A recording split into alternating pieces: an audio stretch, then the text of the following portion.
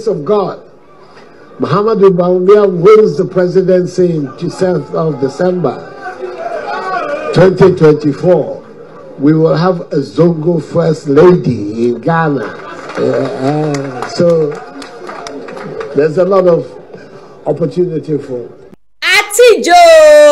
Atija sabre die jano asoko mamema eye Kumasi online TV ashofo nyina kwa bashonko afishia pashonko so na sabre de na ya sawa me difi Kumasi online TV akache e de ama ye lovely viewers nyina meje de senyankopon adom obi biara ho ye ndedwo dance de na ya sawa matena sene de ane na chesa tija djubedi a me de be so mo de osefota se ye tuja edema ne sabre ni de ye ba be tuja ede amane na de osefota so se ye kano e bata ye kokoso ne ye peja ye nufu ba ko de hye nanu mane twini mi no ye be peja no ede ya to ne nine so me serew unya subscribe to the channel a me share so be subscribe ede ama me no we ya notification bell no se de be ya video biara Kumasi online TV ye de betum no so benye bi na wa hwe nensem so me de be so mo no wa agentwe bia ne sane abra ne abra bia ye no comment section na se de ye mo am de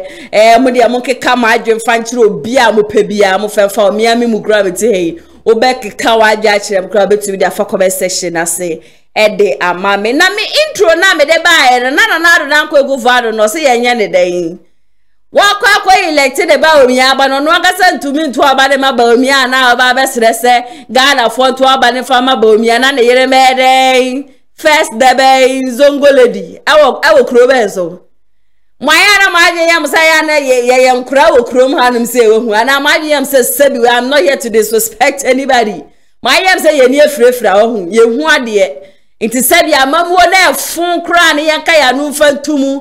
Na ya shamutra ne sasa makofa na bana mu ye superior ntino ne ato abane de abam wo hu agro bi kra wo menisu sabre de ukopie mu NPP ne NDC fo akachi a chese de ekoso wo ho de busia tai kekekeke mu be kaya some years ago no na eye Dr. Mahmoud Bawumia na oye vice president edema na adodan kwekufu ado ene Ghana fo nyina na sambre no from 2012 2013 2014 2015 Bawumia ebetena ho no me ebe hyehyɛ bo akasie na ono de oba obeye sei no be sei sabre na wentumi andi ne bo hye ho nyina no NDC fo no Mahama ne cruise no chase sabre ya mene mo kase de o maye Bawumia billboard kesiye e de esi krom se Bawumia what disappoint ye papa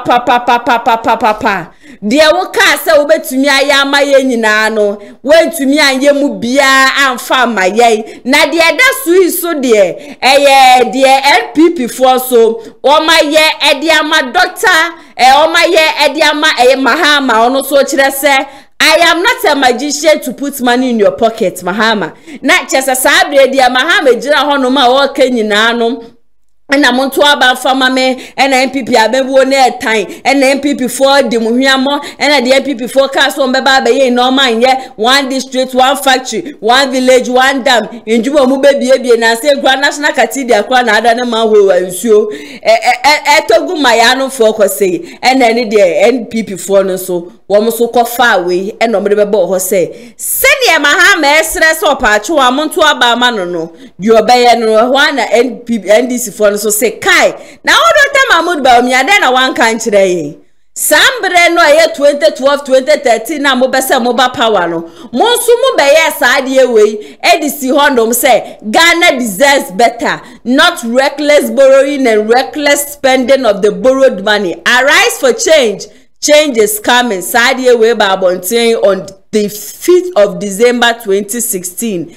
And then 2023, and then NPP are buying no more yedia my and munye bibia mobia me car free education kwana me bunfu na free education papa and the people are buying ye mu biam fam my na we na black rasta ya kwana ba bontain or trendy papa person nsembia oba bonte ye beka edify yen kasa ye president Nana Addo Dankwa Akufo-Addo na ne kasa ye wina de opa akire ne se o se Nana Addo Dankwa Akufo-Addo se Nyankopon pa shepa na o wantem pa akei utumi twa na sumdwe mu amene Nyankopon wo bi kapapa esan se ne mpa ebo ogbo nyina se o se Nana Addo Dankwa Akufo-Addo etumi wu ansana 2024 election no ebeba so abas mama yenkoni yekotie ne no mu nsememra sisia. My sister, Nana Akufo-Addo never end his tenure of office, or else more Ghanaians will die. I call for this arrogant president to visit an early grave right now in the mighty name of Jesus. Visit an early grave. Go, go, go. Dirty people in power. I cry for my children. I cry for your children.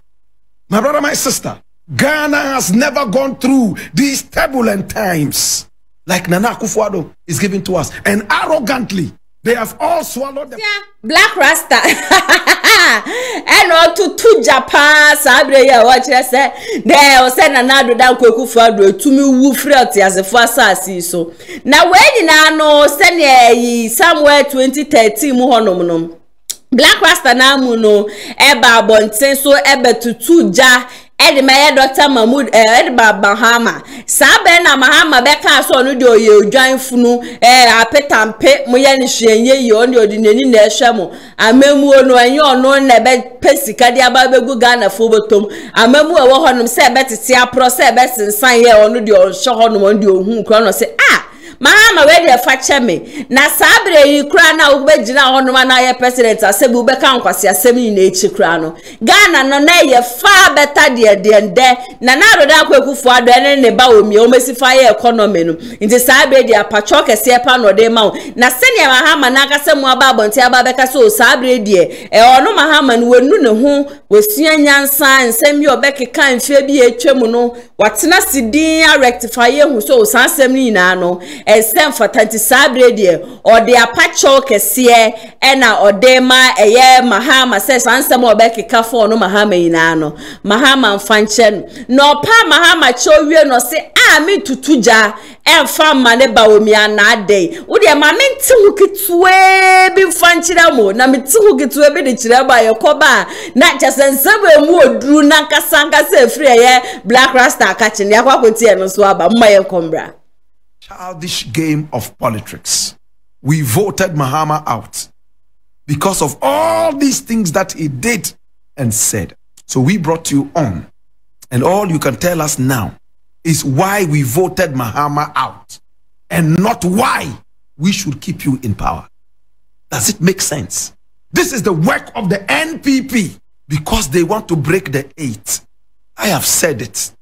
If Bawumia succeeds in becoming president next after Nana Akufo-Addo, then it means Ghanaians are immune to suffering. They are immune to pain. I will not be part of this because I am not immune to pain. I am not numb to foolishness. Bawumia takes us for fool.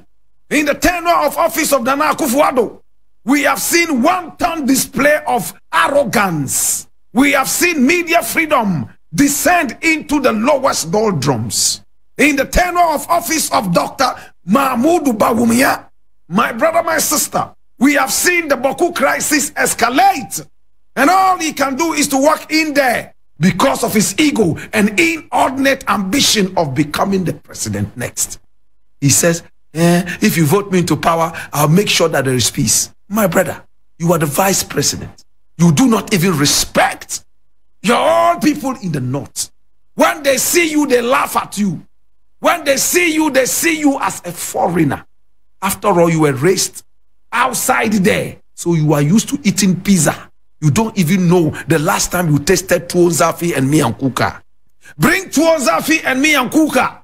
Or bring yoro yoro in the morning. My brother, my sister, and give to Bawumia. He would ask you, is this the food that the Surinamese eat? Or is this for hungry people in Somalia? He cannot remember the color of tuwo zafi. Neither can he remember the color of yoro yoro. Let alone tubani and wasa wasa. But not your pizza eating vice president who wants to be president. I remind you again. If this man ebusia me say we ya ho tete yo we intro no Black Rasta did their tempo intro mpono no na when a Black Rasta so say na wo ba omia ye kaso bi ya otrofo papa e ba omia wo chantro papa wo kra de Judas Iscariot kramba wo ye Judas Iscariot ye you free ho no ma Satan e wo ho no no de ne pa bo nyina ne se nko wo di embra ne mbesra mu sam say no kra ye friend no kra pa de nya de amuka bi bo shaka si a chese mo de she Ghana fo nyina no eye mu ndi mu ba kusumpo na sene ba omia esifa kasa no opre tuto be break the 8 de se Ghana fo mu nim na moto oba de maba omia juwo de be dimu no mo yenkoni enkotie no somda sisia. One of the worst statements Mahama ever made was to tell the people of Ghana that he's a dead goat. A dead goat or joyful. My God have mercy. And the good news is that the man says he's regretted a lot of these things that he put us through.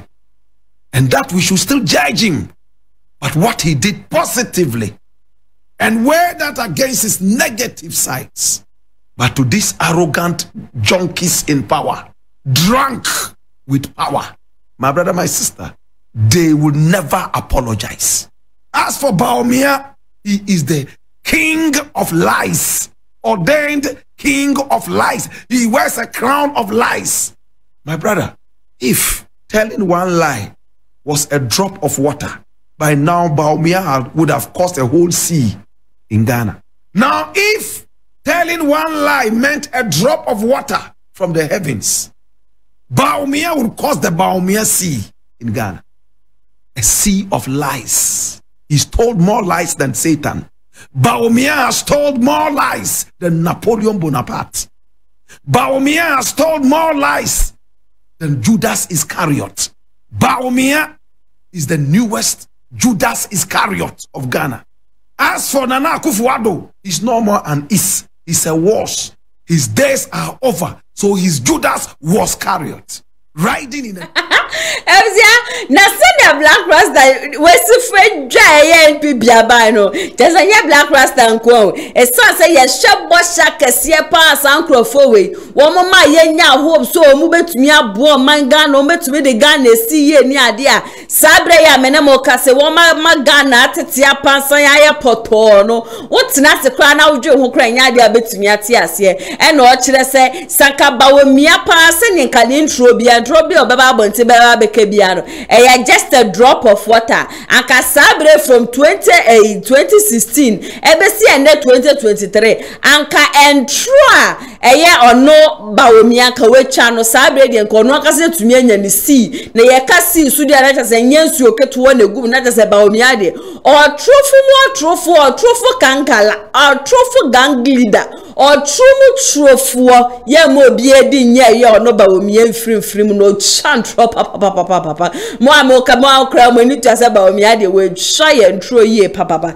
na Black Rasta to anesem so say sansem na obeka de fan na adodan ko ekufu ado ho se obompa na kana na adodan ko ekufu ado ntumi wu ansa na watumi atwa ne time wie no sane amafo friend amafo sane ne message ni ade aso no amono kra no ye titi ni ye ye titi ni wofie ye titi ni nyamsuro mu na yantete ne se omra abonten bekeka sansem wem so fa peninto no sansem oka ye nyina no wapacho na frankly speaking ka wapacho kranka ye na senia o se wapacho mpo no de osaka to aso ne se danado dan ko ekufuado nyankopon ma ne ntenase na nyankopon ma ne tenase a na nyankopon enchia ne kaye papa yesi ye bompa ye bompa se nyankopon ma ya tanfo atenase na omehu ye nkunimdie na de amenti ase ye nkunimdie na Black Rasta eka no se ye Mahama de ne ye nkomra na miami mu ameti ye mintutu bi mfama ne Black Rasta ye pa ye nkomra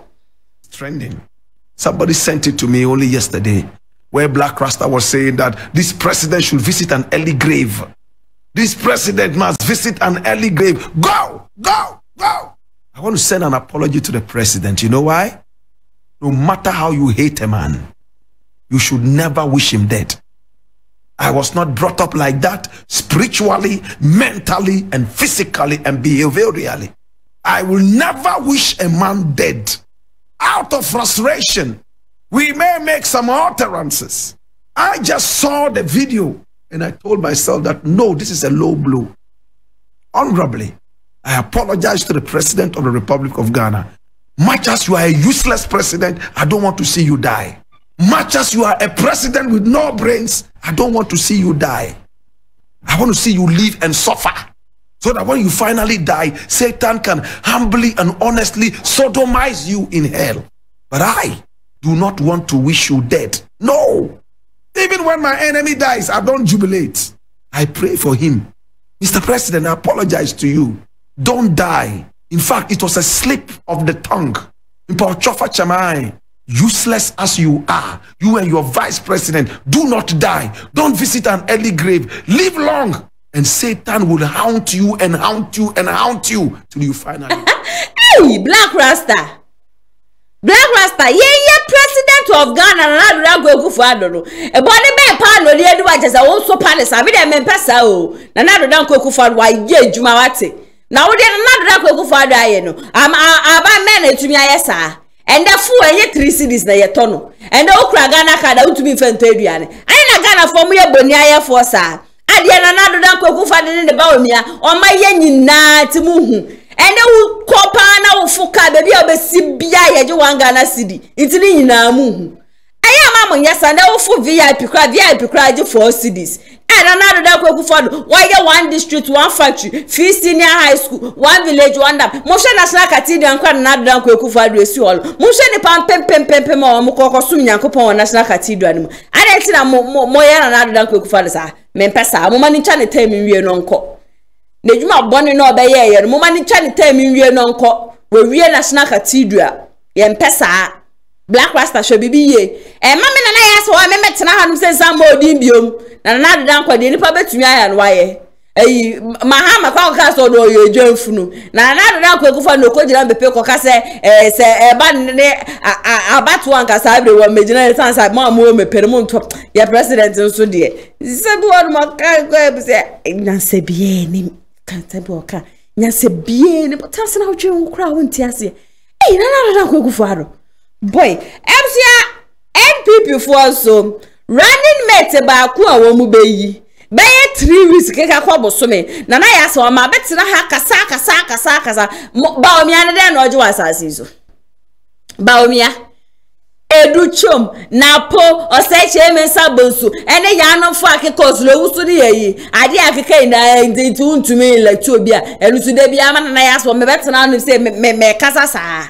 Ene na pa ba bonte de niema bia ba betutu dwa na busia met na so na medwen wa me say when I'm opening running mate no when I'm so why there no managing minister no wa bo adwumanti ya fa no running mate and then apoba abontin a o say okopia mo e youth congress Ashanti region youth congress bi ase and o kire say 7 NPP for pa dia mo vote no ejina youth a wo mo Ashanti region na sabre ya me no mo ka say there sa youth ne there I am no longer a youth, I am an adult because me am ti hey me vote pa dia la ayila enya dia be kwa dia ma NPP da come say vote no chia kai ejuma papa ben ba mi aronya vice no kweda and say no ba be president o say na Mahama na we be gina ho no make ka 24-hour economy ni ade no enya ade o wa de papa bia de magana for number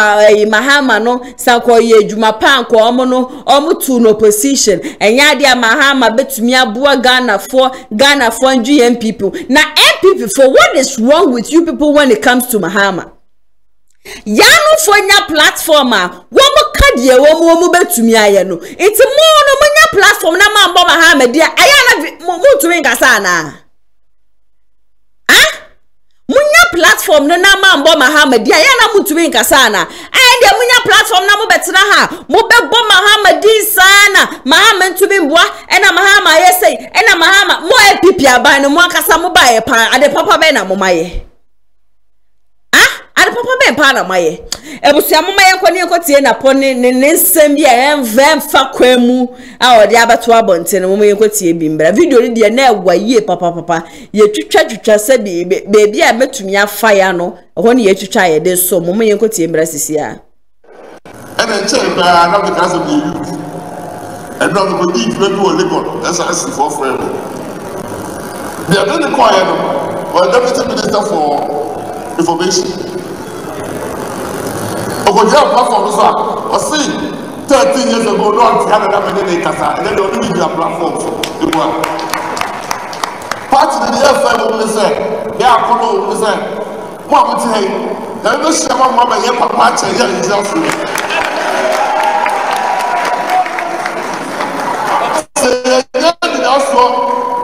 Say this way, I said, the party the baby, the book is a little see. And to make cases of your say, salute to the one, MPP,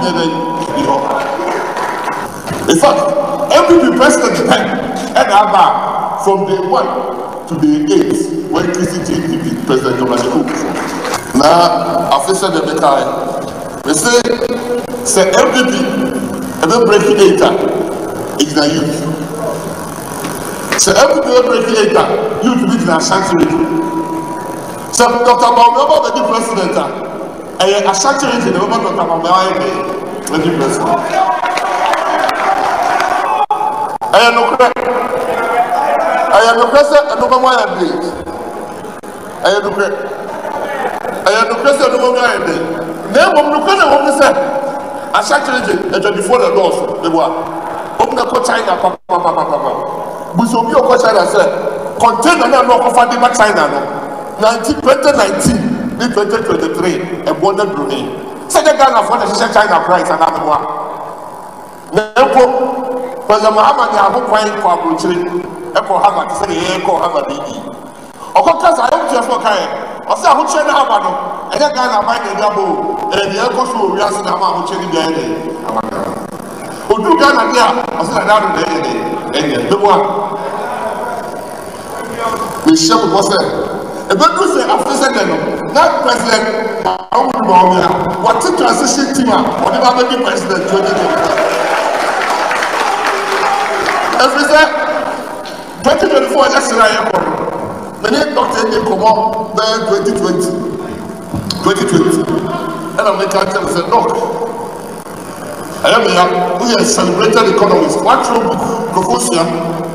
Name 2024 about when I am at the park to and the economy assembly will and you pay for that. I just get to Abama. You will not soup any Omra, any Omushe, and you are trying in the Aqua. You don't have a job. You have to say. When you are living in the Quadibusia, you don't Kota. I put an area as you look. You don't book out on Magana for yourself. Every Piaget in the crown and then the MDs. And the shop was there. What would you have more than man? So, what will I do? Some of us are watching my MPP. You are willing to 2024. Everything. Because the man will look at say, on your dead boat, and I am not one. Also, you're dying, or you're dying, or you're full. The president I can't afford to Obama. Now, Joe be my son, I was Zambia. Now, catch a gun for say, who know you're dying for your own reality. Now, they are going to Obama about the friend. The dear teachers, they don't have trouble with you. Yeah, what we always spoke. If the Commander is Ghana for your real it will not be a trial the above the president. Now, look at the year that he has here empty before you.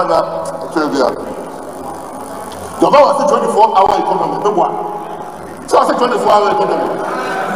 And now, Obispo Jam said, Obama Kadia Bona for no Biadia, you have a boy. Or look at America, you. As you put a gun for refuge, and you pass your phone to Africa and watch the bois. You never have a fool. The back chapa, who said, what about to Obama, your mamma, now you do. Let's go! And see, Moshade, here, but before that, what they want to Nadado, go for Adaruma. Papa is doing very much. A Juma and Koya, I was saying to be demon near church. Now, was put to be called a cocas and watching, not talking of us to the bois. NDC Ribe, and was the Bakuru secondary school, one of 4 years HSC. Oh, we have nobody over president, you may have a car. And so, we have 47 advertising into me a day, and Masu. Now, we have 6 months, Uncle Prairie, 3 messages and hour, 419, the one. As we was said, on what the police of now, when you're there, about the end, you are starting a search in Ghana. Why you be able to teach for China, not before? My opinion to platform said, hey, Emma, I still teach license in over church. I don't have driver's license in your church. All church teacher for you, no church license, no church driver's license, no church presidential license. Over church will be able to one from here. If the guy gets you, get me. Now, said, why the teacher for the license is now? That you are going to go with you. What to do? No, you can. Also, the bomb of us. Also, now the license and neighbor, near Tiasi. They get a country about you, and you have to say, what you Pamakana.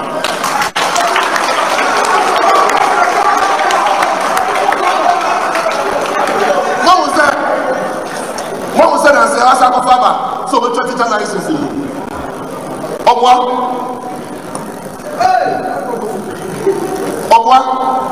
I can't let this over to you. If you said, teacher training college now, John, and you don't know about my or for a diploma, to say a degree. Or for a diploma. Now, to be teacher training allowance, if you want to change there's somebody a teacher book classroom. And the Ghana National Association of Teachers. Any College of Education, Teacher Training Association, SITA. Former class said, teacher license, you jump no, you jump snap. If the teacher for someone here, over here, acting. And then the people have to have a dada. The one.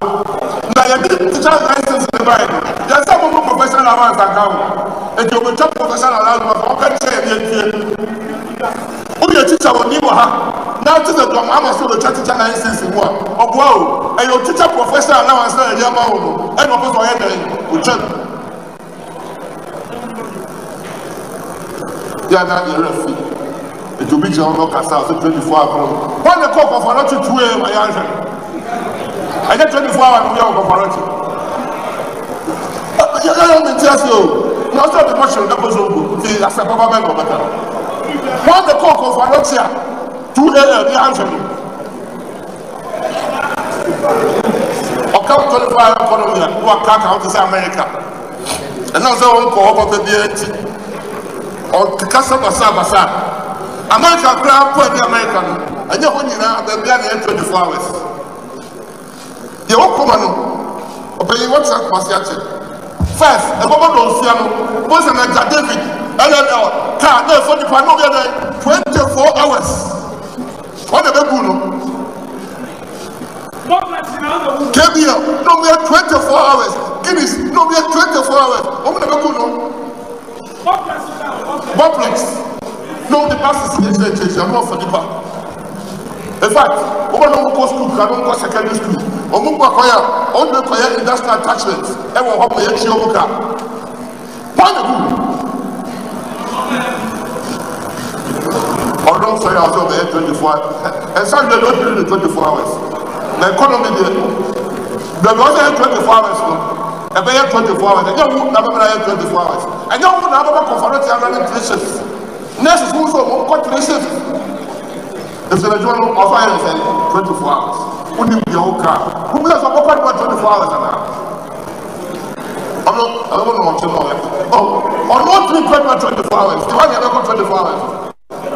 The Colombian was 24 hours. Civil service here got 24 hours. Colombian yourself. America, who you New York, Los Angeles, but they are 24 hours. And you know, say, you only 2 points. That's what I said, what shift, or what shift. I don't want to have a law. You're going to shift, you have to think that you're back. Now I do for the young way. I'm going to say, you ever have president, or you incompetent. They were. I don't know that things like that. But when you're president and has to be incompetent, the show was that. And then you're a parliamentary primaries. Not President Baumia, and the Vice Presidential candidate.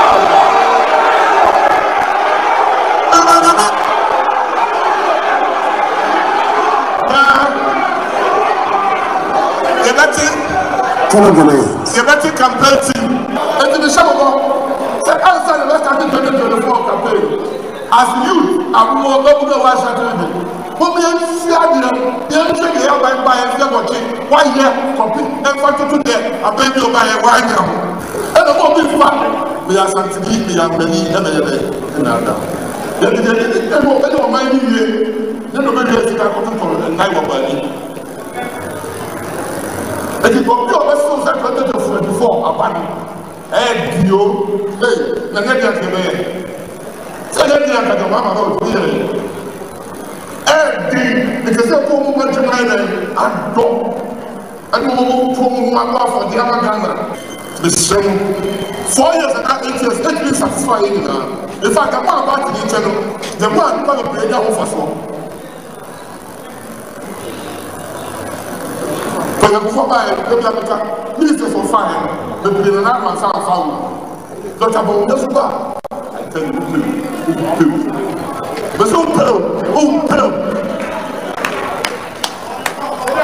And then I didn't hear what I didn't know, and the weather fire ministers. All of them see everything before to say, youth for the Bible come, youth for the Bible ministers, the Bible deputy ministers, the chief executives. Now you are going to be a brother, so I go to they are pensional. Now you are going to say that you are going to work for the president.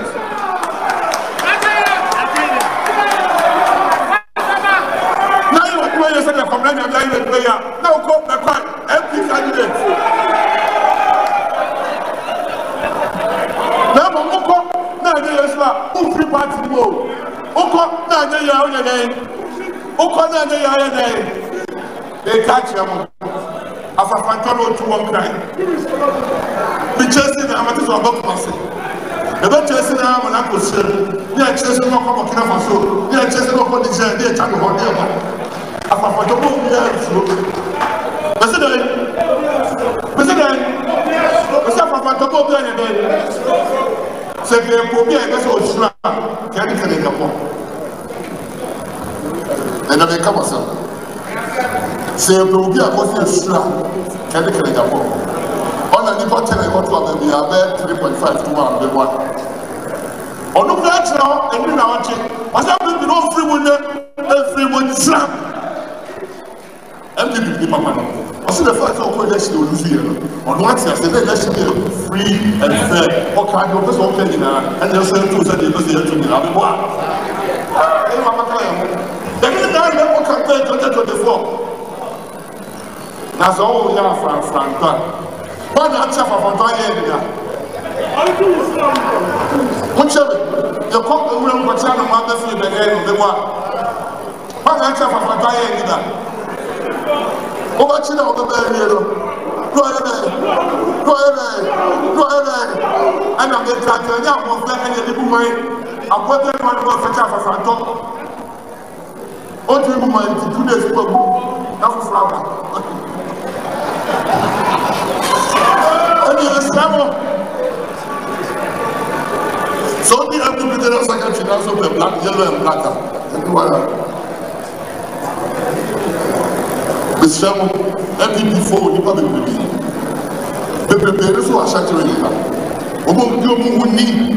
On va dire au parti, on va faire radio station, on va prendre un parti de l'autre.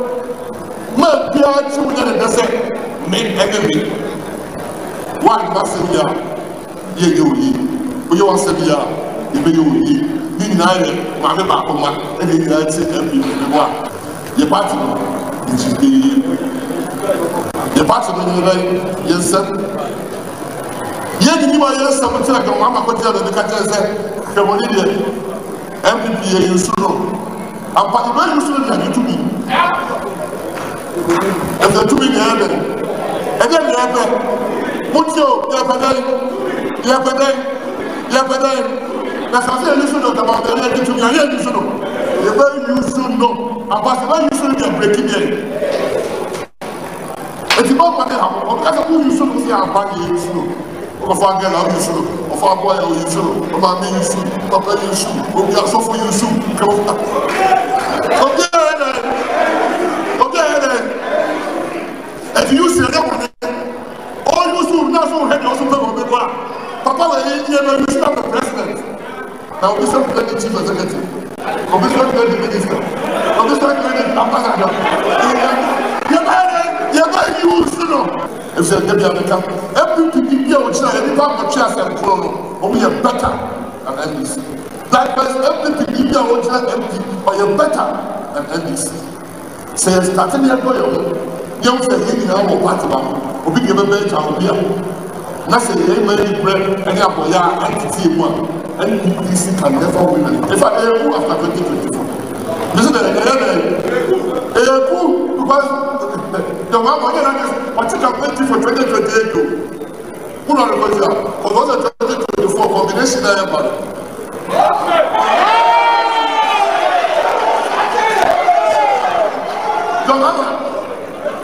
all the combination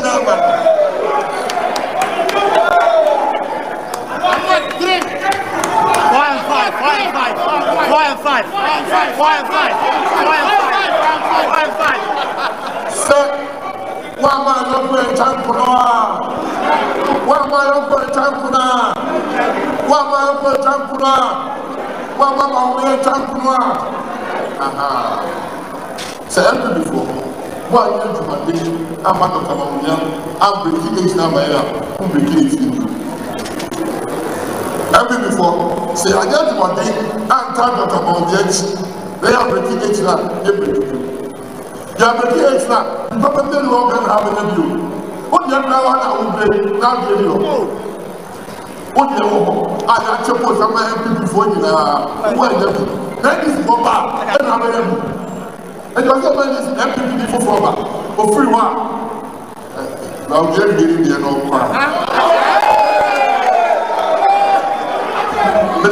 Emsia Napo hunsen sema chesteni nsema o keka yen hyedan fa kwemu na send your man Ghana mu ayede na ye hwe nim se ye be elect obi azayi ye president obetumi abo amote de Napo kan ye mfa obi a ye de ne kwabosia abo ye benya na cheso man Ghana na ye tim ni de japade ni niama bebreba ye wonyina no na chesa mo de anya honom kra na mo behwa se bia ye kokoo ni ye go ni ye diamond ni ye boy site ni ade no mutumi de ba besiesie Ghana na we obetena hanum se na wutujo obi se anu mo ye pedifo for respect mo hwa asem o kan ye pa se binyansa se mempa na wasanse mo kan ye now my Ghana ni mo aye din ye person ye ye nyema ye be ya betumi abo ma Ghana esifu etu mpon na obi a mo hwe nim se mo be electing as a running mate na send your kasa kra no na ana ATP bi sam say dem about me anya hye ne boss say ni running mate no wafa no na chese mo de se so for say running mate na chese ye te hanu se ya na ade ba omia mo ton Ghana o mu pobi a modene kwa busia gbo a mu benya he oh my Ghana na ye wom nanu ni ana oh my Ghana na ye timu no enu ni ana ye drink kwanyanka mu beka so ozan ka say people for ni message nanu adam betena ha ka say NPP for de wo mu ye nyina ne so o mu twen mahama ba bontena mahama beka bibia no ma feche no ma kwa counter crossing message your friend message say campaign message and ye ba ye be say no mu ni bio wo mu ni bi obi a ye hwe nim say ye fa running mate wakwa kwagina CPS bie wa no ka che ye say mu fo obi a ena mo de ne ba na ye kwabosia ba mu benye sika na ka say mahama ne cruise ne de odo amokwa wo mu nye sika ohun inti ba omi ambom ne ba ye de ne kwa ye benye sika in fact o my Ghana na ye wo mu na e mobo papa o my Ghana Womo fire sebi ye nim nyansa bi sebi ye jimifuo bi kra de ma womu o. Sankanye senka ebi omo fire se ye jimifuo bi de ma womu anka mujiri so betima ba begina on makika sansem na okeka na na. Ah? Kamujiri so betimi begina ho pan akeka sansem okeka. Se ye to aba ma ye fo obi a ye de ne kwabosia bo a ye benya sika. Not just say NPP na buy ne de my just say there's a movie 60 years kura we kunya no so a bosi abone de mu nya ekọ ye niema ye wo man mu nyina echi mu nya ekọ wo na po be gina ha ba be ka 24-hour economy ena ukopie mu konfa no share da man na wako hey NPP abai wo I'm so much disappointed Mrs. Seba wo nim no elected Napo I just say kunya we mu to me free so me don ponche me say I just say kunya ya na ya asa wa meti su we mu to me free so as an energy minister me say den na waye as an energy minister ada papa ben na waye mu po bi amre no kwa bosia ba mu benya sika mu de mo ntonga na mo nche Monton Ghana no NPP abai no Monton Ghana no na munche na munfo bia de ma no na de kura ya ebeko Togo ni yenko ya ebeko Nigeria ni yenko ya ebeko Niger ni Australia ni Amsterdam ni ade ni yen na yenko Bahama beka nsem bi mire bi etwem se Ghana for ye wa refre na minim so oboa mesi asem we ya wakan Ghana for we ye betra ni ye sopana aye so awe mo so kan bibi say after say na o me break the 8 na wie no o mo obi foforo mo de na eba mo kai prophecy bi an maybe me betra ha be ka kire mo say honorable Kenny Japan se neni da so se o chen na NPP for no o mo ko opposition a omo de na bade a and the on chen no nye bibi fanfa ho e san se NPP gurus no o ma hihye obi foforo du ho o mo akasa mu no wo mu nim se opposition no mo ko na pankase no masemo we nye se bia me ya se wona mabeta na me igbo mitirima kebi we ye na pankasa ne nu masem a o che so nim se Ghana ayede nti nim se Ghana ayede na wo press o beba no masa akwaje besia no niema mu wo ha yin na echi people for go kan yan betia o mu no my o ma constructing roads ukuro mu kwai o maye ukuro wa wo hye me mpacho mi bi so ukuro mu kwai o maye o mu nye so ekowie chi ne betana ne ye ka mo se ane ba omi ane be boa ye wonu na ne obi a o hye nim se be fa no mu se o se che mensa kan o se che mensa se mu nim na mo fa na po as running mate obeba be rise obema ba omi ane kra beba be ye a vice no na po ni aba be president me betana ha so pa ne se bia na nani na bere but me tie firi akwa na numu ankasa o be vice emwa nyanse bi ani se ba maka wa wonti ase na wo betu wo padi matemaka no kra ne de meka wo di watem kra me na mabonti e ntale me ho ammo me ho na po me si obeye vice e wo man Ghana mu me si o man Ghana no mo beton wa cheska ne di we ye ono akasa nanu mu nsem o onim se Ghana yede yemfo obi a oba ye kobosi a wo mo be ma nya me hu ne mo no ntia ne kase ne nyuma se ebusia ATP aba be ka nsa wa hanum se ode ye ewremu e wo entertainment hana ala ya se wa yes dear alo pay dear sister me jeans sembia na pokika no ho a me je ho a me ntiase obi e yoyin na obi e hwe nim se o as na wo energy minister no kra na sister dey na wo ye na Ghana for ye hu mobo na ya elect wa wo ba be jira honom se e na ye to aba no e fama eyi na ye to aba na e de ma e ye ba omi a ye kobsia ba ye benya na kesema ha ma de no kobsia ba ye nya dabi de ye je ho sister dey na ye ni wo Ghana amu pesi e to free Ghana ntina frankly speaking to de dia wo hu utina sidi na wo dwe ho a eye ya wo ya and then we news yes nurses ahe eno o matu fa e ko obi krum cause o matina wa ye posti o mo ye postu so ka waketua so my na sister ye posti wa 6 months and son waketua ba o na wo kra no mo service no mo ye no kra na 500 and something near the mom no sister ye mfa ma wo mo ye mfa ma wo mo na wo na ye hwe se yen for running mate no wo sa wo prebosin abo na che se Ghana de niam na ye woni na no che se ensomo enche na ye nipadua na ye ba beton o de omonche Ghana no omonche no omfa obi ade ma ne de bia ye be fa then e ko so ye entertainment okay na ya mama ya hwefo nyina kwa ba from entertainment extra so e wa tija so de wi a wasi ma so jane de na se ene comment section ho be ye de pai ye twe o mo so obi ake ze obi anka media no hima link on share na the Ethiopia and so wali ase obetimi so from me hana ATP be me nan bia so no majors me bisa so weekends na ko say e de malko ya watch your comment section honom e de amaye me shan sam na hye dia na me sha ase e de freye efua asanto ho ne nyere wo hase no so ba be singaton na so ba betena se from 24th to 27th na se nyom ekokotwi ko obreman ba na ye Ghana for nyom eno ofa match de nyom na wato ofa kwadwa nchi kidi ni shatawale mu nyina anyo na eja wato ni nyina for from 24th to 27th of this month yeah.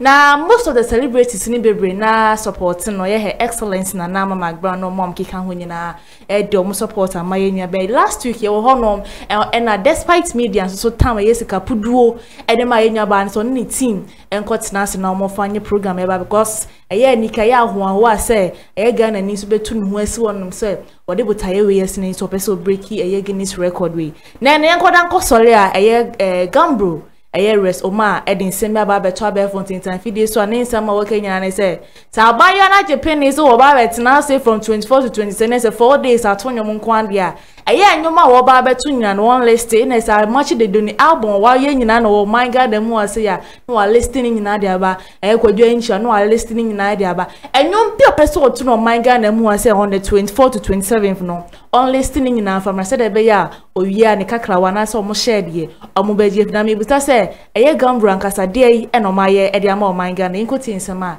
e ko so ho from Raisia.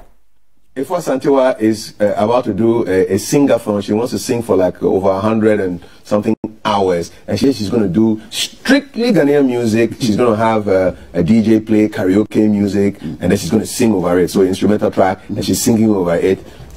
What does she need to do? She has to list all the songs she's going to sing. The 3,000 songs that she has. All the individual songs she's going to sing. She has to list all of them and the artist.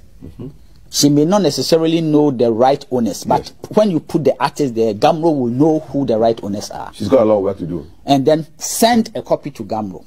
She has to do that. If she doesn't do that, if she doesn't do that, Gambro can come and stop her. You stop the World Guinness Book of Records. Gambro can come and stop her. She has to list. You cannot go and use somebody's property. By law, she has to list the song. Nobody's asking her to stop, but she must do what is right. Thing. List all the songs you want to sing. Okay. Give a copy to Gambro. Okay. So that after you are finished, Gambro will follow the money. That is. Ain't no Ras Oma.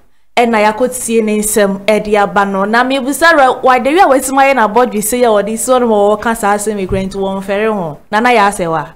Rasoma we okay die Rexoma mejo shena se bia yen kopela gati bi fambe wo wa bie pie mu na ka na ye na yen pela gati ni bi ni yen fambe wo like me just video na say debut from president ni be see the last person so o my Ghana no bi aboko die debe me ya sure so work on when the dictate ye ne kom ni yem kom no man de kasa but me tin ensem biase ya wa my Ghana mu wa say na aya akwabo senior evu no ya re ko hospital kase wo frere Gambro say Gambro maniska a woman 50 Ghana cedis am I question Japan bet na be for tintan fidie so kasa be na o ba bet na no maka say honestly ndum no ba be yin na no no famra mbetu mu table so na sike be ba no na o se Ghana yen pa disia and I give this book of record o man sike bia na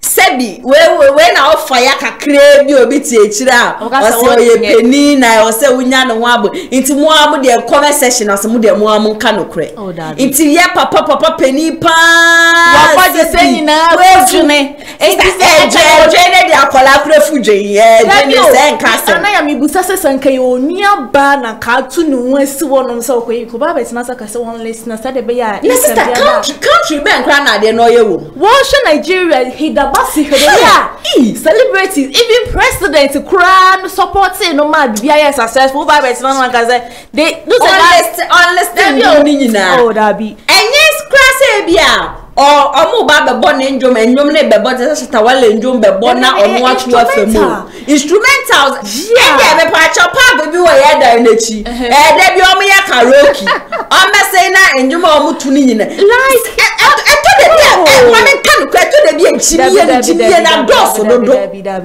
chimie no adoso dodo oh ya ne maka kwa ye se Ghana no ya ka se sikasem ni sikasem na age ya adwene na obi putting the name of Ghana on the flag no Oze Ghana ya de papa buy ho nchenya na se ye botu before wo ya Ghana de wo ya Ghana papa mi donya me Satan wo fasia mi donya me do ya Ghana de wo ya Ghana because asemi wo gwa tina so wo kent on ferry to karaoke on ferry ena na ni so mu amane se da we kwa tina za kasa ansem bi na nipa no so ma na konya ne se ga on kasa asem wo se je ho de ma no like Ghana kasa no yesi itimi sie nyansa because there's some enyema bi koso ho no my sister say yes citizen no say ya moya homodin wo ho no ma ye mpanifo no mbe kan ya hye ene no kre what da me mbe kan ya hye because you see me say Nyankopon bo next year me so me ba be sha se to ba be kan ma sha na say onana ya na oni o ti o se wa me hu o mu agango fo betime na o betumi a stop ai wo hu we ya comment section as mu de mo amonka we ya la sama rexoma kan mu de mo amonka no but nana ya ye fa futo ma efu asanto say nsam ye kosama ni mu na bem oh yes emani mu na bem kura won continue kase de wakase obeye de nko ade because ni support ni ye more enye do no kwa kwatena so be kika na debe Nyankopon bo 24 to 20 ye de uncle stop obeti ye nka this say onu anke 20 me don point me so uncle stop it so say so girl na first at men ko baby chain o sha say amane mbra be stop it right o ti mi kura sister na sika na ebeba no ye nche na o give of record no mo mesika even what not say na ya oba betina sa to monyo mokura no obi akura ma mo ti meka say sister oba betu monyo ma meje 10 pesos na se manyi say na wo a wo tenche no o tunga na ndwom no sene Hilda Basi ye ni kukatona na Ghana fo nyina supporting posting ni ade no I am sure say the same thing na other countries ni iti yesu na ye ton Ghana ye ndwom no ombelese na me obeka so ombe hu omokra na ebi onfantu o minimum ka ye different no ye twa to e ma me ne hu ye me shikra ne say na sika ebeba no like ain't na ye na ye ka say ye Ghana for no ye support ye musician on say as a omoka say de bia no Nigeria and that first Nigeria is first because omo no ya mo odo omo nka bom de but ye ba my Ghana hasa na ye hu sa de oh my abayo onim nyum to won to nyum da eno kwa na ye me wanwan no omo bi sa say nti no voice or say eno de encounter de yan say wo to nyum no na obayo so obabet na obayo so no so obabet nyum a enti senka youth no ka ye na nkede bia nke ye sa nka on employment sanke so beti uncle stop it sister we remove a second story na wa papa peninti no so one kasa na one kasa as em say one dream James obi odu fie no say question bi ho no aye to mouse na say obi ho no odwen asa wakasa obi ho no so odwen asa wakasa industry na kasa dia ya kasa na amaya dia amaya oh my god creative art sister remove second story na man tutu java be say me wo je dia wasam toto man ne mahama like Ghana kasa no me mama fem na ya ma fa broche ya mu kwesi ampa bi ankwa ending of next year de ne nyina ne ewu ende ye wu ye so ya te supply ya pa lunch bi sister no ho what as usual me remove second story okay my feel so ma won sense me a wo kan en fa kwa mu fa ma ye Ghana fo no na ya abayo bi so ye friend Falia to Abdul ono so say ono so ba be jina ne na so aba be no aduane se de hidabasi ejina ne na so no aduane se na wo fufu ano wo fufu face the war aya abitie ya se wudi na wan hwa eye war ho a wuntimi di akole ni meko anwa mo ni meko se adwane bia oba abaye from the 1st to 5th January next oba abegina ne na so ankasa anwa ne yebuta say sister obetima break na so me break no free temale na yenko tie nsema e course ho no mo family is na ye say eye rasoma ba be kasa no so ba won so eye enema ode ba be nu aduane no obeje ho taxa yenko tie mra sesia. Hi, call me Phyla, a Ghanaian. I am here to confirm that the Guinness World Records have given me the green light to embark on the longest cooking marathon together. Together and support me in all ways you all can for me to achieve this wonderful dream for all of us. On the 1st of January 2024 to 5th at the Modern City Hotel in Tamale, I would start and embark on this journey. I am counting on all organizations, NGOs, governments, businessmen and women, the youth, and everyone interested in seeing Ghana on the global map to come out in their numbers and support me from afar, near, every corner of Ghana. This is for us. Same way we supported others. This Guinness Book of Records. I am one of your own now, and I know the support is going to be great as I try harder to break this record with a huge gap to put Ghana on the global map. I'll be counting on everyone to get in touch with my management so that we can prepare on time. Okay, tabaya son on the what year for pie, no so I be done and Nasam, no one Ghana for more, and need the Kika Hikaho, the SC dear support in Socia Day, Efamanana, Mamimbusa, may I head Abasi, it's be breaky, yeah, should they are now Nigeria for this me support, say no, ni president, ni celebrities, ni bebrina, or more support, a commander, yashi in your bayi. We are sure says Sana because of my Ghana, even Kran head Abasi dear, near Ghana for Kran, dear support, Edema Omo. Ye, Mammy Busa, say a bit Marcosaria, my Ghana supports Nadia, definitely Obenya because she's putting Ghana on the map. Okay. But Nipabi or Hono man, come yen penny say answer to me bow mutiri Nanka womu sumbum to me best support no. Sign yan son and a sam penny for this woman ya. Ebe ha by one. Okay. But a bano yenti me mufua and they send you be see free food. Yeah. And the nipa temale nipa bekwa kugu honu ye papa and ushe for santwa die kra na onya ye kra gan ko ne videos comment section na say amafo come and support you will come. As for the support from individuals ne de beba ye pa na ye hono ne asem into we so kra dem say sanka Rexoma sanka e no ye minister for food and agriculture anga sabre de nko no so kra ba abonti aba be ka say vegetables ne ade no of Fambrana or yes, Karomache, na minim da. Say Guinness Book of Record. Kwa who do country you got to hono. Minim da say I am penny for modern Guinness Record. It's almost me see a year racks resoma. We go many mass. I'm proud of Ukraine. I mean, the person with me see because it doesn't really make sense. Yeah. Day. You want to Ghana for me and you know fire support in my area. Benny sent me breaky. Guinness record bi na Ghana ye boy din pa na see ye boy din etimaka say Ghana for almost 2024 abayo so no fefe we netimi breaki kukaton yi edema intini fair support say the fu asanto e support na man na fitinary koi mo me fair support say the be nya banzo be nya crash bi we nya the vim of the Vegas no so etimi da breaki record yi am say from 1st to 5th January 2024 now no so ba shane dey na senti under the new year no dey hey ampa be ja it means the new year no wa woni aduane be di bia na so woni ba bia ko de fa car na quartermal cause free food e ba be budi ama na eja won so akwa enjoy kama so e dey ama na sa hase ne ense ma go kochi ko brema me hye me konkonsan pabo hye me konkonsan tare e kona mu wa be 14 time fidie so a ma no ultimate se Ghana map ne sa hase na mde mu nyina e pesimidi ene wo hima Ohima Lincoln.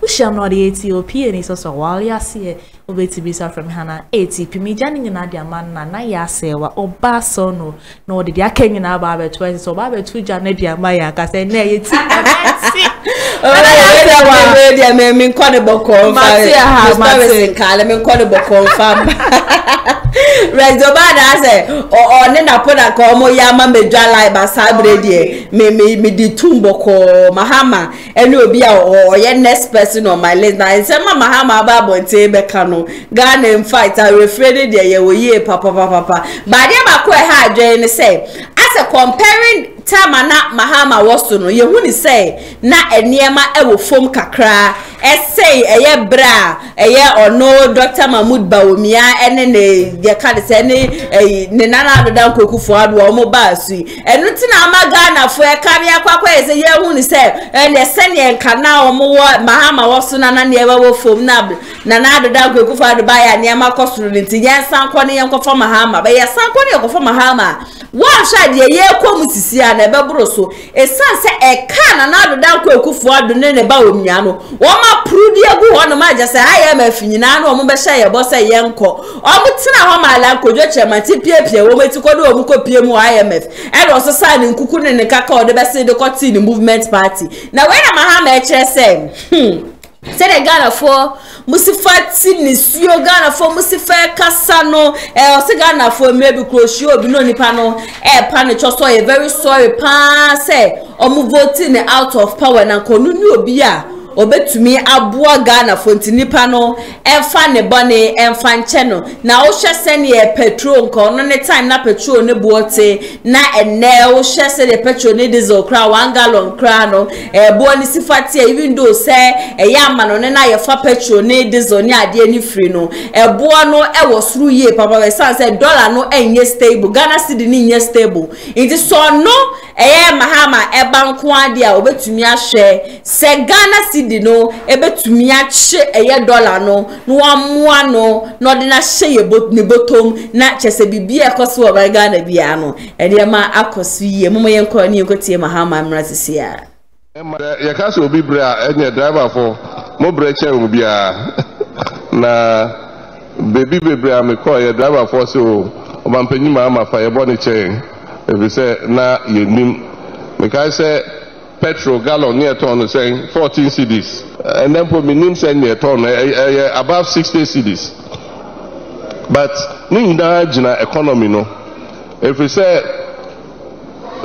diesel ne petrol you use no ye the dollar and to ewa abrochire nti say wo hwe sikasem ni yie na dollar no any cedi no entem anye bebrea ene eche se bibia ebo beba fom enti sikasem a omo asem no ena ma petrol bo edru bebi edru no enso ye ba NDC ya ebida ye emema ne ma a omutimi hwe enoma so ehwe ye sikasem so ema bibia koyie ye ba ye be ye ne beti bibia se ne be ya dollar no cedi no so be gina na so na enyoma bo abafom na obia eho atono Mahama say oso o ma ebida are nti oba nko ade a ene na chezo betumi aboa na isa se obeka pese Ghana for ye wa refrent no ye beto abale wo say maybe na me ka chem say o man na ye wo mu no hu akwakwa ye se nya MPP a na ye NDC enti se bi bola bia mienu ba fa na mienu ni nya de beba no na yaka ya no atuma ne MPP aba ma ba be disappoint ye na yakone yakwa NDC omo so ba no mu be yiye ni ba akodi tufoma na ya sa da ni ye ni e de akwa mese sa parties mienu ni na no omo mo man Ghana. I will keep on saying this. MPP will not help. NDC will not help. My point is sanka dear Mahama ye no eya de pa anka bia why na wo so good enuma wompe inti sanka de oye ne ya de pa betimi abo o man Ghana inti kambo shy say be ye jimi for to the stand say obi bu o man Ghana pa ne akwa voting out of power there be. This is what we should keep at the back of our mind.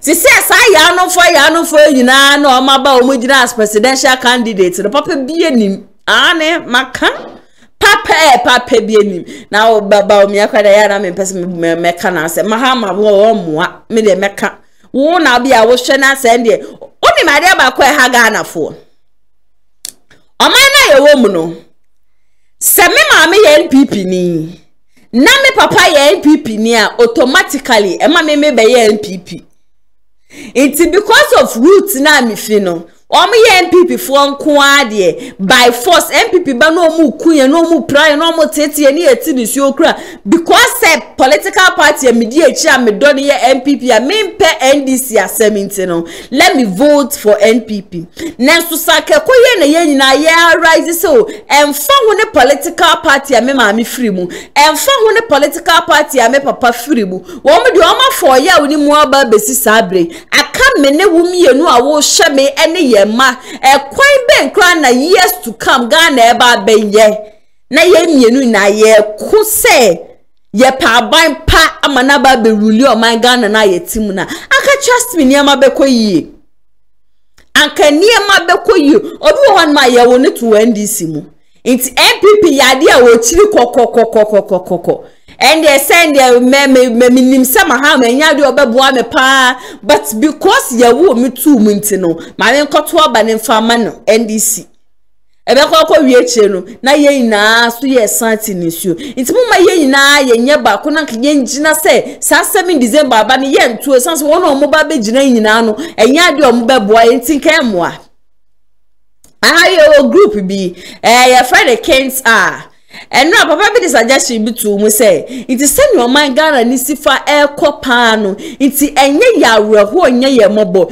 iti the youth in Ghana iti ye to me sorry prekope na ye fight for our right na ya no for wo mu tu galam say wo mu disika wo mu wisika wo mu de retuo wo mu de fama wo mu di miatu wo mu di mianufuo womo de omo nanom tina private jet mu no mo de omo ko vacation ni ade na yen na ye wo Ghana na ye bre ni ye timi suo so omo se kai ye hu kra e de wo kan kra no ye nti wo case simple na omo tu galam se no omo nyeska gold diamond koko no omo ton na sika form nsem na anu ada na anu afiada me betina ha no mo hwe sika titiri dia na NPP aban na di Mushe sikati tiri dipa na NPP aban no wo medi nesu ni nyine mu no yentumi nkasa yentumi nkashe 170 billion asa 2021 nti abusu ye mabo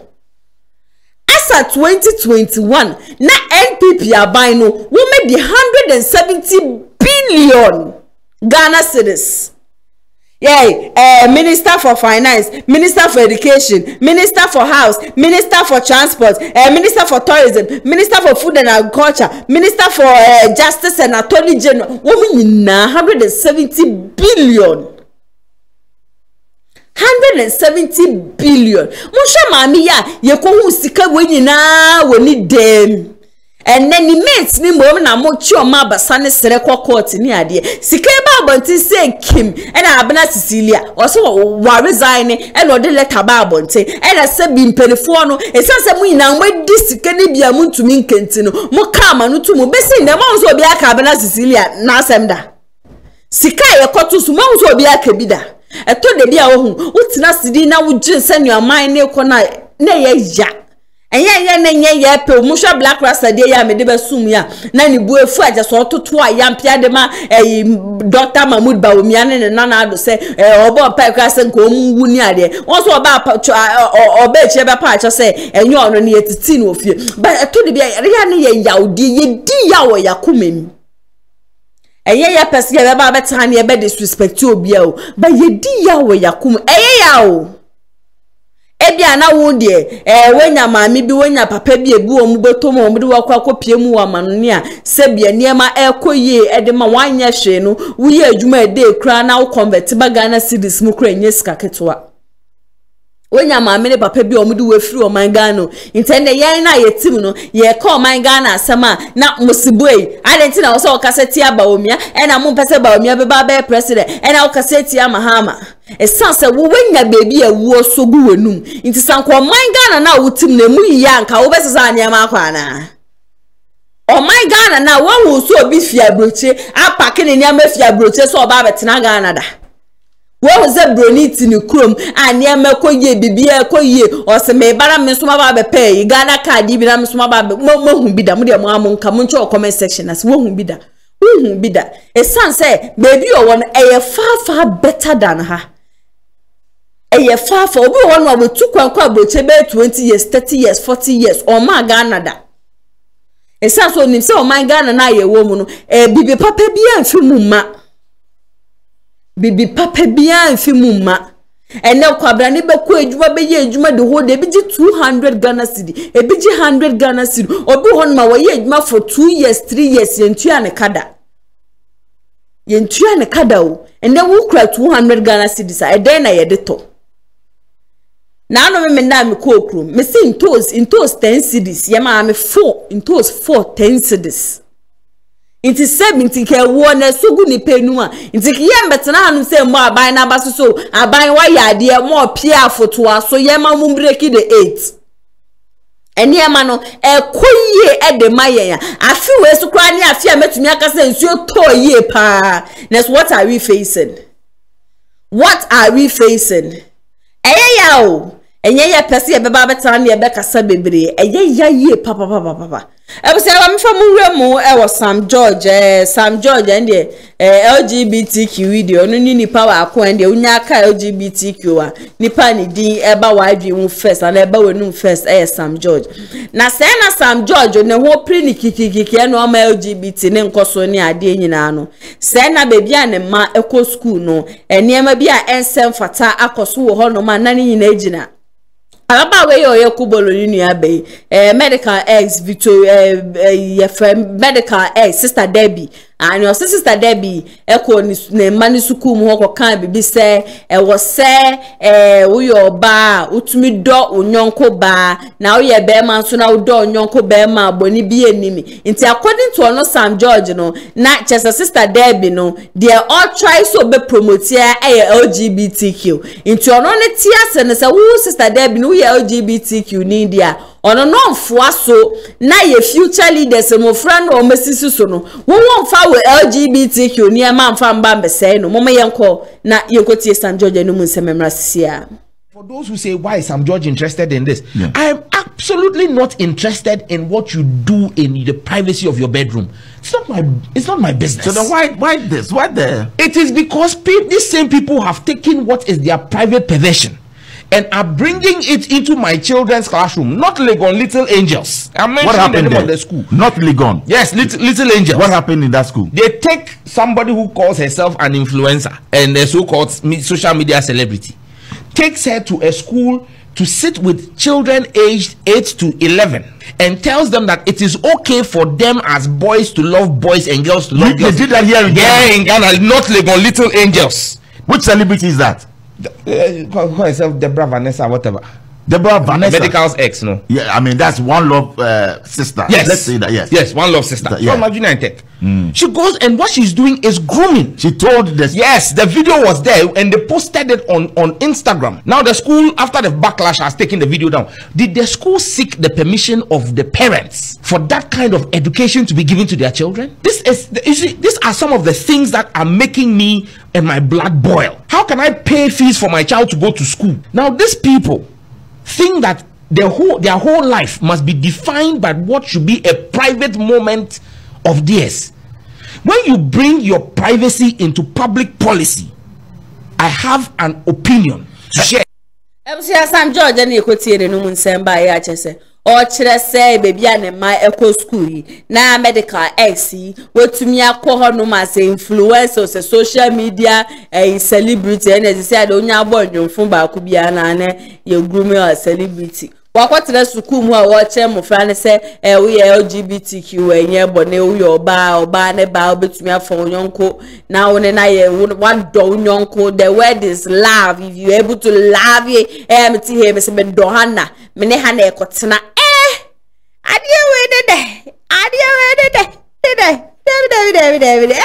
Zida That baby, I didn't that back of a video about happy. My cry as was about Bontain. About to be Eddie Almane, a yaw, Edichumo, Minister for Education, and a NPP abino, watch let's say, Sisianuko PMO, education sector, no crana. Atia prop and Samaya pothole. And Mofraba bet nephew somewhere in November. Obo sanso akosko ombeko school in March inti senya o maami bi enya o papa bi ena wo sika obe enroll in one of this extra classes here ba so ni ade ya na chese school na oba ne ko ye pa no emfa so obe ena wo so no no ha ma moto oba ma no na oba ye mampani asane ma ni na no obe sister no yen ko tie mra sisia enkwada ko school na se ya bronya na ebeba enru na wotwe mienu na omo asan abafie yedi bronya wi a omo osan akọ make us say a bit fie yesi omo mra March enti yawo December yi omo de omo ko school ko pay March a chese omo ti fie kwa a omo nya hwe so wanya study teacher ma oba ene onenam so be ma wanye uti anye ya na wako odene ho akoka yahoo boys bi obehu na tramol abefam oba nso wanhwe ne yi a na open echi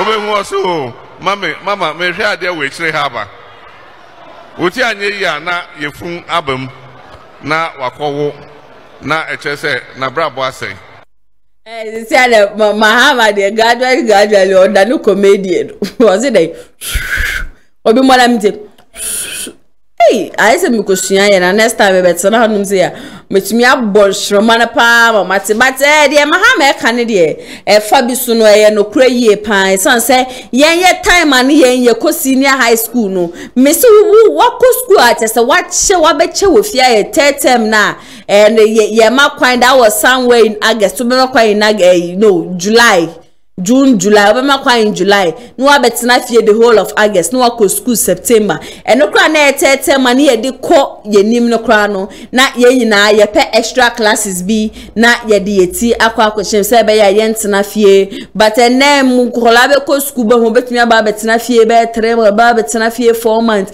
Na afọ wo school no mu sua de nti senye sike bia ma ame na papa wo na bia ma ame se bi onika pre wo no ho no we nya school bia fa wa nkwa na chese niema shedan ko yie sa I would plead with MPP about say education system ne dey frankly speaking enyenye okay kra na abufra ko school ma toto sa niema ina no akwa ko di 2 weeks pe no osamba na wasan ko school in first week in January fear oba be di 1 week 4 days na on second or third January no wasan ko school ni aye niema sheda enko yie sa say ye hu ni say mo fran wo mo ne ye da chide a and then Ghana education system for no mesram GS for nyina mu na mo kan mo nhweda mo nka mutimbom na mo nye niema papa bi FM bo no bi ansoma am say mo nye free senior high obi amfo se mo double track am de ba ye say poto na ya no mfo ko na ya no mfo abete na fie na ya no mfo so aba abese nyina kase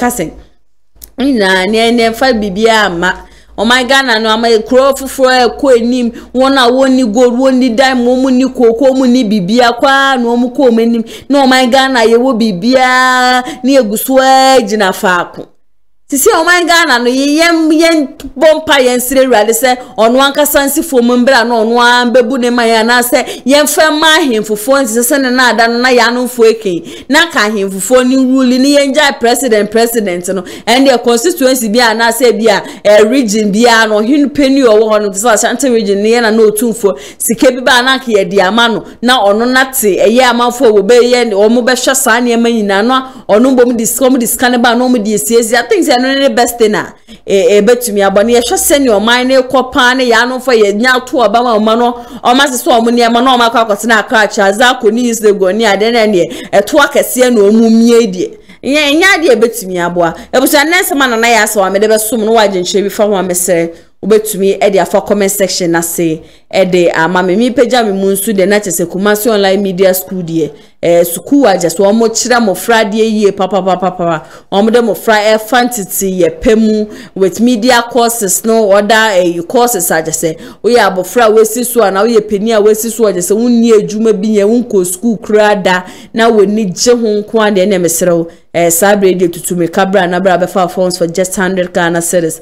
Courses are moye no edosu ye pa no na gu kasafoni nene no social media accounts aso na don shots and so eka ho pay cha kwaya ya was kwaya ni ti ya mas na edi inhwani mo betimi afra ye no 0550623377 and as 0557036109 obetimi aba na waba be file phones for just 100 Ghana cedis 3-month intensive practicals free na onim sukumpeni for no entwetwe enkoma so na we program bia na wo hia wo na wo camera ni efeye papa no maba betwa o program no ede ama de na chese sabre de mekanfo Kumasi online TV for ede ama program bia wo ye bia no obetumi afre wo mo na omaba betwa ne kama ombe streaming live o Facebook ombe streaming live enso e wo YouTube ede ama mo semo abronya mu ye programs ni ade nyina no mo mfre ye na mo frɛ ya titi ye product ni so say hu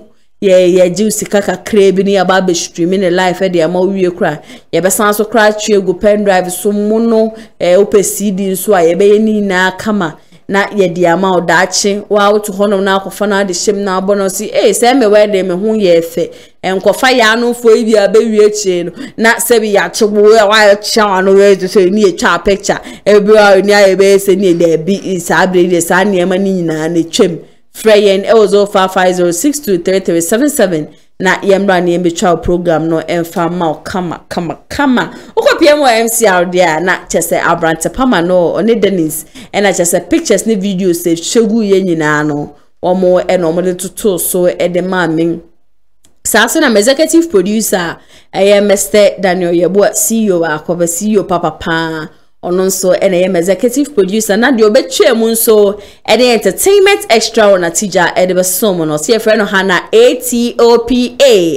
ATP wari ase ene oshia no okrom na nyaka ATP a ono akasa ebeje so na chese ndie handshake bia na odi ama na ATP ene dem se ya atopa ane ni je ho asema me kama obi ante be ya de ope tini e fa na atopa menso am tire dwam edi jumadi ye besom wedi amete so ane na ya ase onyame adoma enwumre ye bedi ehia ewo super atija onze super atija de ayana fire no kra de anu ohye kra si atija no ma na nkasa enti be subscribe to the channel me notification bell no like video we mame na share na forward ntwe so e fa comment section na senso e mame ye bedi ehia makramo